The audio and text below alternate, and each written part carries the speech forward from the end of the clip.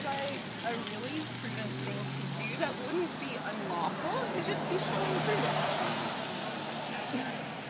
We certainly, we have a duty to uphold the law, but we have some latitude in deciding how to go about that.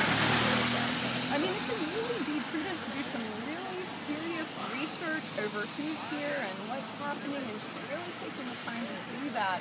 And then a community meeting could happen and you would have a full picture of the situation, and then you could decide what to do. Because I know that you are a very prudent person, and I know it's your obligation to uphold the law.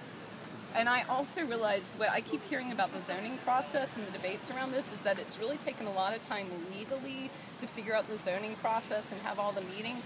So it could take a lot of time to figure out this situation and legally act on it too. If we're talking about patience and time. All right, thanks for your time. Thanks, Mark.